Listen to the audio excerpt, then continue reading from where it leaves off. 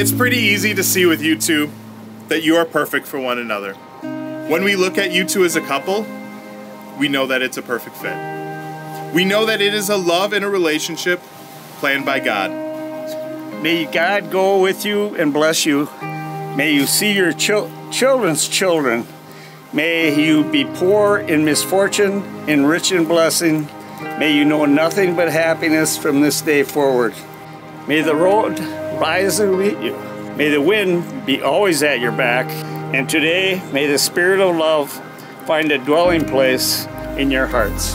By the power vested to me by the state of Wisconsin and the Universal Life Church, I pronounce you husband and wife.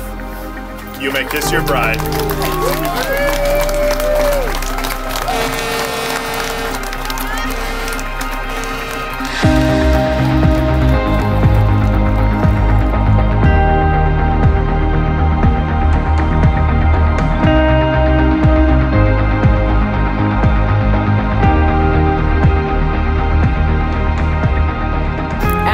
First date at IHOP, I remember having the very distinct thought that something was different about you. Through the past 6 years, you've been there for me through the good and the less than good times, and you've loved me through it all. I promise to be there beside you and love you through anything that life may throw at us. I will love you through richer or poorer, because we know we are always richer together in love, family, friends. I promise to encourage you in your dreams and aspirations, to be there with you at all of your major races, to love you, support you. Life with you has been the most interesting, fun, adventurous, and best years of my life. And I know the best is yet to come. I'm so grateful that God led us to each other, despite the fact that I committed a felony by not leaving any of my information after gently hitting your car. I love you unconditionally, and I can't wait to run away together forever. Courtney, everyone pretty much has been saying I should have these written down. No one trusted that I could just do this off the top of my head. But I know how I feel about you. When I met you, I wanted everything to be perfect. Before I knew you, I thought about what it would be like to be with you, because I was so blown away by your beauty. Without having ever met you, there's a magnetism, and I just wanted to be with you and close to you. So when we started our first date and our second date, I tried so hard. But the one thing that really sold me on you was that I didn't need to be perfect.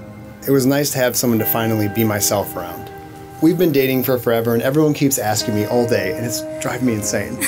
They ask me if I'm scared or I'm worried, but at the end of the day, I get to go home with you, and I get to spend the rest of my life with you, and that's not scary.